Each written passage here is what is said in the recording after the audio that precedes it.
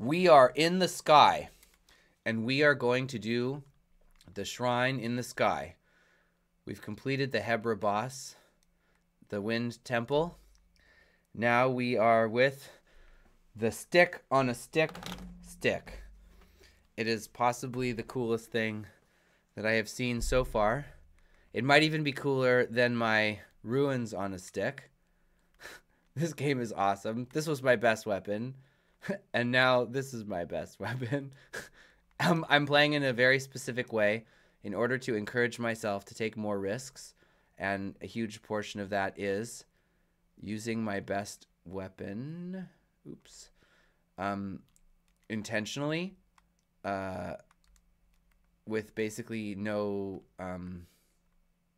consideration of durability, etc.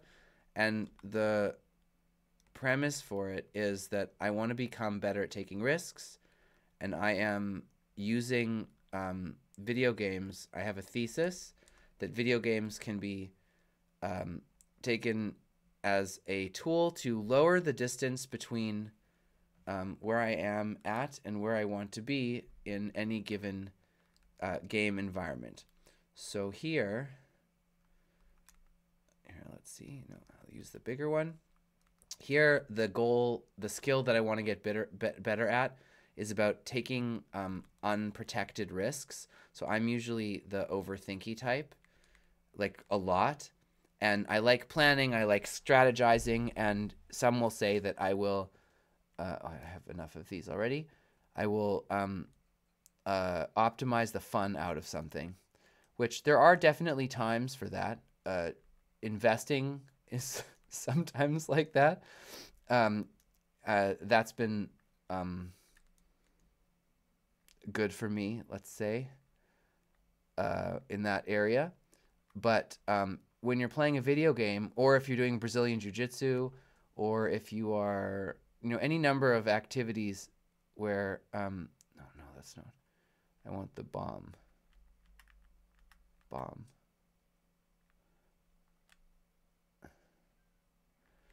That, like, just do it, man. Yeah, so any number of activities where it is beneficial to just push ahead, and you don't need to overthink it, you don't need to worry too much, and that those kinds of practice opportunities are rare in real life, where the stakes are not, how do I turn this thing on? There we go. So having opportunities where the stakes are not so high risk, or where it is feasible. Watch this. Come on. There we go. And then we will time travel. This skill is very cool. I like it a lot. There. This was like too easy. Did I miss a chest or something? And then an elevator? Yes. Okay. Nice. Well done, me. Well done, guys. Thank you for your help and your collaboration and your inspiration. You're an inspiration. Leave a comment, like, and subscribe. Practice something that you're uncomfortable with in a video game where the stakes are lower, so you can get that skill gap narrowed. Get your reps in. That's the point here. So I'm getting my reps in of taking stupid risks, and it's a multifaceted. One is in a game, but the other part of it is that I'm recording these stupid videos of myself, because this is a lot more difficult than I thought it would be. I'm not naturally this kind of a presenter. I'm good at teaching things one-on-one, so I'm told. But being in an environment like this is tremendously stressful, to say the least. Oh, this thing will launch me over there. Okay. It's tremendously stressful, to say the least. And I can't say that I'm not suffering at least a little bit from anxiety and stress. And, putting yourself out there, it's a lot. Especially when you're trying out new ideas, and you have to, create something that is, well, this is a new hydrant. That was what I just learned how to use. Oh, and a battery. Excellent. Uses pride, temporary power. But I used 2 of those things. I think I would put a couple more of them in because just in case. That was a cool idea. Let's hold 2 again. Yeah, so making these YouTube videos is not so easy. The content is actually not the hardest part because I'm just playing a game that I would play anyways. And then I can rationalize that I'm playing it given my current life situation, which is that I'm a parent with a child and my wife is expecting. I can rationalize using the time better than I might be able to otherwise because apples. Let's get those apples. This is a peculiar place for an apple tree because I can use it as a teaching vehicle and a pushing myself, stretching myself vehicle. So I'm justifying the playing of this game similarly to how I would justify going to roll in Brazilian Jiu-Jitsu because I'm testing myself in an environment with stress. So one of the most valuable parts of martial arts exercise, is there something else that's up here that I'm supposed to get? One of the most valuable assets of martial arts exercise is testing yourself in an environment with an opponent that has killing intent, they call it. The person is trying to hurt you. And the reason that that is critically important is because it doesn't matter how good you are at something when you are calm and composed. What matters is how you can perform under stress. Because if someone is running after you with a giant metal rod or a baseball bat or whatever it is, and you're not prepared to deal with the killing intent part, you'll spook. And that even if you know exactly what to do, you won't be able to execute on it. So Brazilian Jiu-Jitsu is brilliant in that the distance between... What is this? That's a pretty... Aurelian text, you cannot read it. Illiterate. This is what you get for skipping school for sword class, Link. Come on, man. So the Brazilian Jiu-Jitsu brilliance of the training is that the distance between when you have completed a technique to the extent where you can safely say that you win. What do I need in order to read this? You win the roll, or you've submitted the person, and where it actually causes meaningful damage, there's quite a gap in that area. So you can practice actually, like, basically fighting, which you can't do in, like, I did, I deleted the stamp by accident. We did Wing Chun for a bunch of years, which is brilliant, by the way. Everyone should try doing Wing Chun. But the problem is that you can't full force punch somebody in a like actual the sparring method, I would argue, is not as which one am I looking for here? I want the yellow one. The sparring method struggles, as does every striking sparring method, because you don't have real killing intent possible, because you'll break your wrist, or you will break their nose, or whatever it is that you do that goes wrong. And so in a video game, you can, because there's the perception of stakes. Oh, here it is. Because there's the perception of stakes in a video game, that perception is enough. Okay, so this is the glyph that I thought was this one, maybe. This. I'm not going to take that away.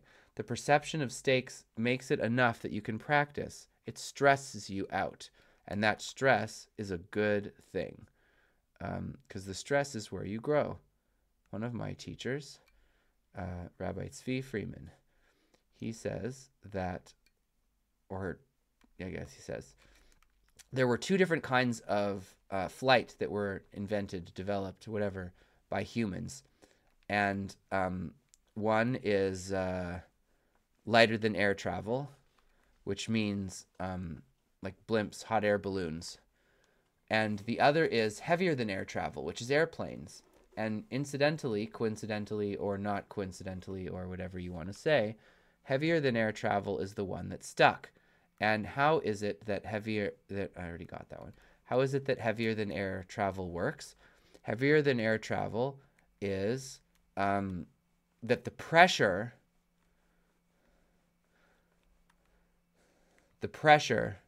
around the wings, similarly to how one might say a diamond develops under pressure, the pressure around the wings is what gives you the necessary facility to fly.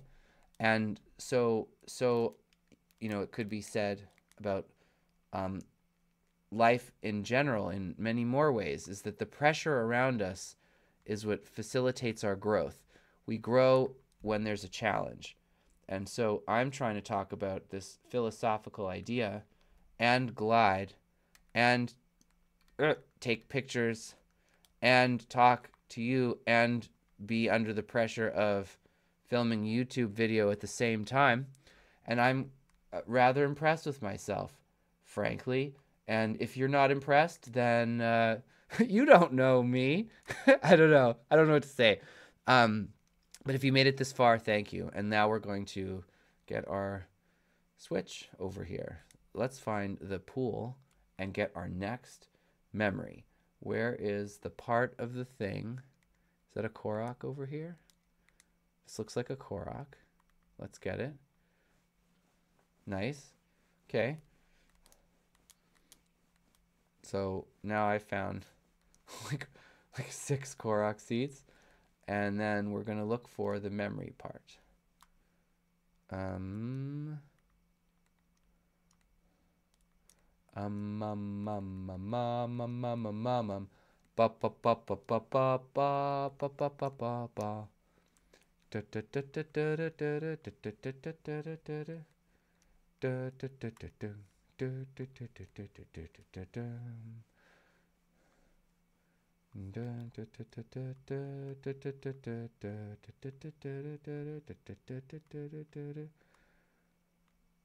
Ten points if you know that song.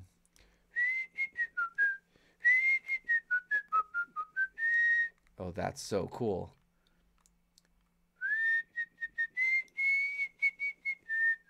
So if I block with the shield, here it is. It just pyros on its own. Let's watch the video. I'm gonna get a pamplemousse la croix. Baruch atah Adonai Eloheinu melech haolam shehakol nihiyeh bidvaro. All right, memory number 2.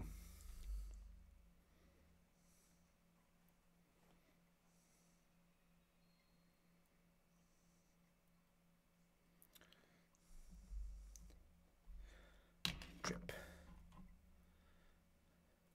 2 nails.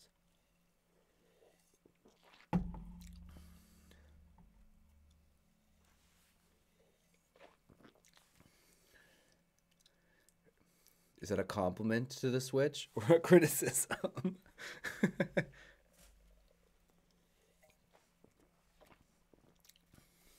Totes my goats. Everybody has these little bean things.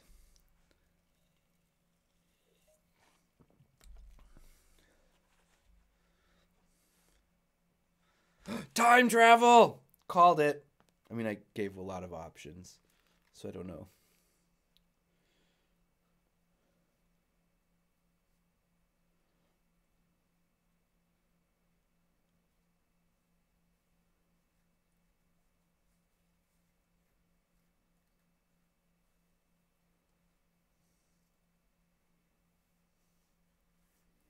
That's kind of a lame name, Secret Stone. No offense. Cool. How do you define evil? What if he's just really upset at someone?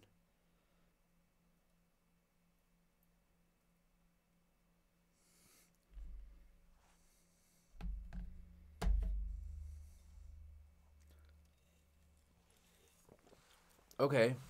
How are they going to fit that into the story from the last game?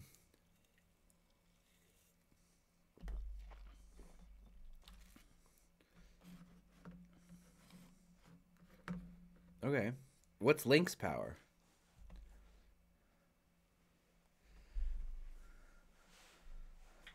Okay. That's a problem.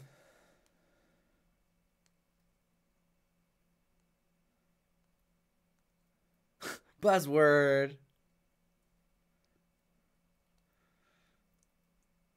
Oh, now we gotta try it.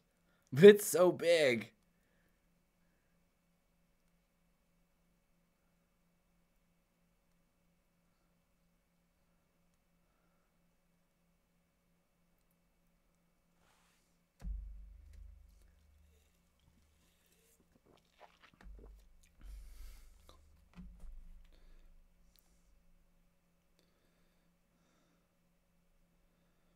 Or foreboding.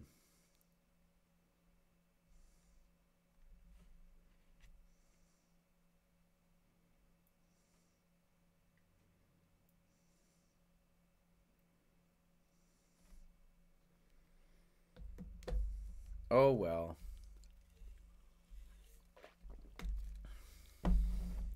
I think we should just get a time machine.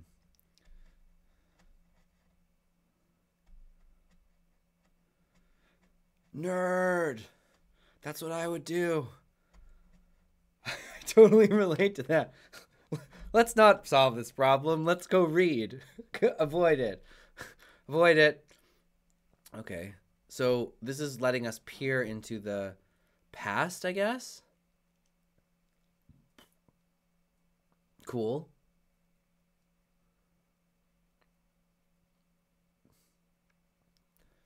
And these past people, what is the relationship between these past people? Cool. What is this? Is it a shrine? What is the relationship between these past people? I can take this off now. And the bad guy, the big bad at the beginning. Okay, so let's make our way up towards Death Mountain, which was this way. And then here, wait, where was there's the bistro. This is where we're gonna go, to the bistro. Okay, so I'm gonna go check out the bistro a little bit. We're at 17 minutes. I'm gonna cap the episode around 20 minutes. But I think this is all the meaningful stuff that's plot-wise we're gonna do for this episode. So if you want to come back later, you want to go get a drink, you want to go scratch your belly button, whatever floats your boat. This double stick is probably not going to do super well in hot zone as I think about it. So let's go see the bistro. Can I get something under this? Is there like covering a hole maybe?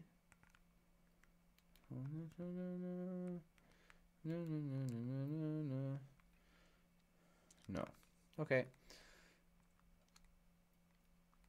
Oh, I love the Goron music. It's so happy. That's impossible. Whoa. He looks like a Kuma. Marbled rock roast isn't reasonable. How about this instead? Okay. Kook. That's a great name. Let hottest commodity go to waste is unforgivable. You can make up for it for bringing me a fresh marble rock roast. Now get that thing out of my sight. I'll take it. If I was able to get you some, I'd clearly have done it by now. I checked if the caves past the cart tracks, just like you told me I couldn't get anything. You know, a place that are way too dangerous for an island like me. No, I probably don't want that hunk of junk, and I'm letting you off the hook to get me a marbled rock roast. That's mine. Okay. To quest or not to quest? Is this thing hot? It's hot. What you eatin'? He has a mustache. Marbled rock roast.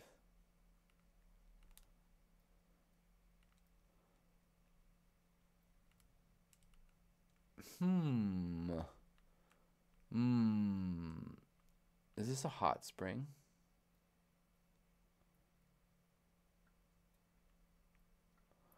In the last game, hot springs would heal you. think I saw some fish in there, but I don't care. Oh, here's the marbled rock roast. Oh, and he turns, his eyes turn.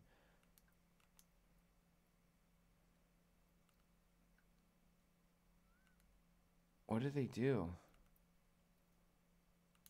Interesting. Interesting. They're possessing the Gorons. Curiouser and curiouser. Let's get some lizards. God, this is such an awkward looking outfit. Okay. That will be useful. Let's get some more of these fireproof lizards. Because God knows I'm not interested in spending money on clothes. I'll do exactly what we did in the Rito area and just eat my way through it. Also, I never would have done that in the past either. And now that I can... Oh, wow, this is so bizarre. Being comfortable, just being like, yeah, I don't care. I'm just going to create an item and not worry about expendables and consumables. Wow. Ooh, is he having a shower? Or a bath, I mean. Bath. Burn to a crisp. Lava. Fireproof lizards with monster parts.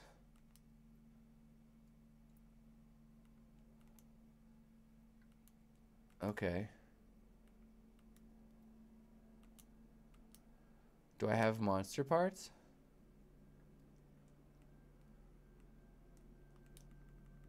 Let's see.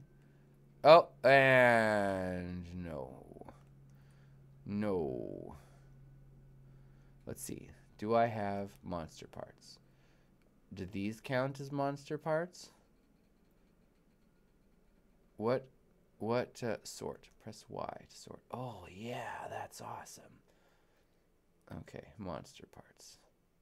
Like stone. Let's see if this is a monster part. And then the result. Does that work?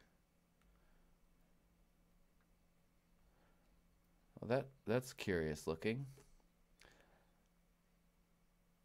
Oh, and I get a bottle out of it too. Stupendous. Splendiferous. Okay, so is it better to cook more together or less? Hold, and then 1, 2, 3. Let's see what happens. Dun, dun, dun, dun. Okay, let's make one more.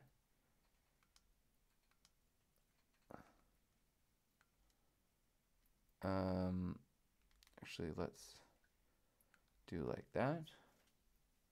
And then we'll do one more with 2 wings and see if it makes a difference. Because we're going to need a lot of these. Because presumably, this is how we are going to roll through this area.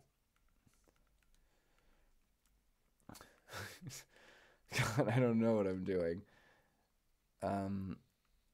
Right. Now, here, sort. And just sort all the menus because I can. And I'll wear my snowboard pants. Oh, did I change shields? No, this shield. And then that one, and then that one, and then that one. Okay, we're at 24 minutes. I think we're going to call it now. So here's the question of the hour. Do we go into the hole? Do we go into the hole or do we not go into the hole? I kind of feel like I don't want to go into the hole because I don't really care. I don't care. I want to just see what happens. So we're going to go on the road again. Can't wait to get back on the road again. God bless you guys. Thanks for watching. Like and subscribe. Share with your friends. Tell me about your experiences playing games for personal development, what you've grown, what games you could play. And have a wonderful day.